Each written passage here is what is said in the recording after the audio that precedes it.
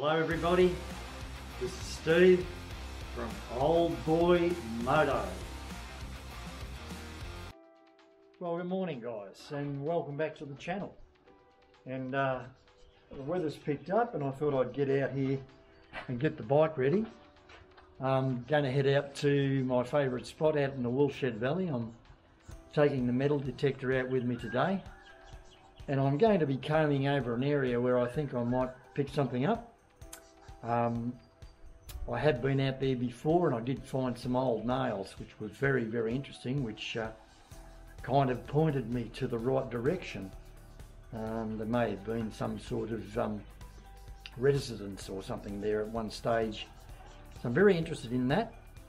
Weather's warming up quite quickly now, so we're in about the third week of spring, and surprisingly how warm it is. It's up around 20 to 25 degrees already, which is proving to be quite a warm spring. So gonna have to watch my step out in the bush. You know, all those nasty things will be out sliding around, and there's also some pretty big goannas out there, and they can be a little bit treacherous. If you're standing still, they can climb up you and do all sorts of things. So gonna have to take care of myself out there. So, but anyway, Chugga's nearly ready to go, and come along with us and we'll see what we can find.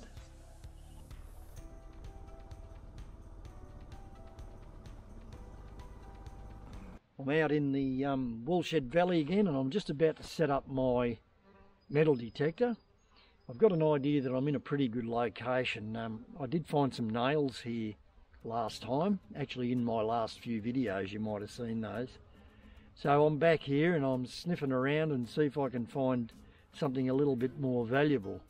I'm fairly confident I'm in the right spot. It's another beautiful day. Chugga's going really well. I've got her all loaded up and ready to go, and I'm ready to go myself. And just looking at this spot, I'm just standing on the edge of some private land, and I'm actually up pretty high. Way over there in the distance is Mount Buffalo, and that's the Victorian Alps in that sort of hazy sort of view. So that's really nice. It's a beautiful view from up here. And just looking over this way, I can see probably Wangaratta. I think that's probably what that is down there. In a beautiful spot here, and it's an absolute lovely day. I think it's about 20 degrees, and it's just beautiful. So, all right, so I've got the Minelab Equinox 900 packed away here. It'll take me a little while to set that up. And just over here in the bush, I've picked up those nails, and that's where I'm going to be doing it out there. Just doing a bit of detecting in between all those trees and around there, especially in one spot where I dug up them nails. Right, guys, hang around and we'll see what we turn up. Yeah, guys, so I'm having a bit of a detect here and came across a couple of little indicators. I don't know what's in here. It might be just a bit of rubbish here. There we go. We got something there. Don't know what that is. It's probably just an old bit of metal, I think. Yeah, that's all that is. I don't know. No. Going like crazy. What's that? No. Anyway, there was something else in the hole here as well, so let's see what we can find. There's something going on.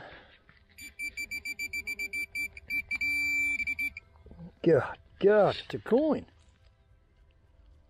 Geez, it's in good nick too. That's really in good nick. Oh God, that's a bloody ripper. I'm gonna risk it up. It's a 1 penny. How about that? That's a 1 penny. And it's got King George on the back. I don't want to rub that because that's very abrasive. Just see if I can... Well, there you go. That's a 1913 penny. Australian Commonwealth, and it's got King George on the back. I'll clean that up when I get home. I don't want to rub that because it's abrasive. Well, there you go. And here we are, basically. We're in the middle of the bush. Well, not in the middle of the bush, but you know, we're not far off the track there. But I knew there'd have to be something around here, and there it is. Beautiful.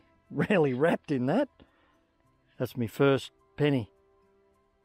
Well, guys, I'm going to have a bit of a break now. I've been detecting for about an hour and a half, and I've found a couple of things, and a couple of shells there. That looks like a 303, and that looks like a 22 Magnum or something like that, and then just a little 22 shell.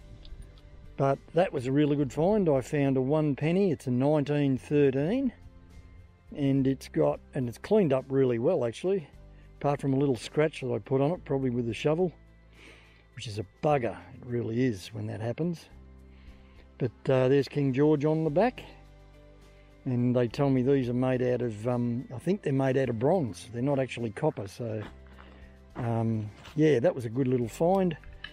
Yeah, so what I'll do is I'll set up camp and have a bit of lunch, and I'll go further down the track down here and see if I can find another spot that I've had my eye on, have a bite to eat, and then start detecting again.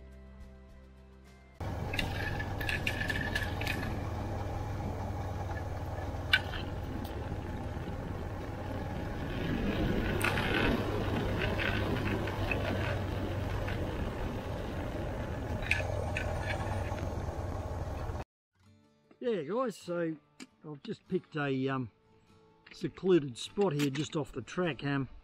It's quite windy, so I thought I'd try and find the most sheltered place. This seems to be it. So just looking across there, and it'll be the place where I'm going to have a bit of a metal detect. I've spotted a couple of ancient fruit trees. They look like fig trees. They've just been planted out in the bush there, and I'm thinking that when they were planted it wasn't bush, it was probably somebody's backyard. So I'm hoping that that might turn something up. It's a fair walk though. I'm about 500 metres from it, probably half a kilometre or more. So, but pardon me, I'm a little bit knocked up. I'm going to spend half an hour just having some nice lunch, as I usually do, and then get into it. Stick around guys, I might find another penny or something better. That was fantastic actually, to find that.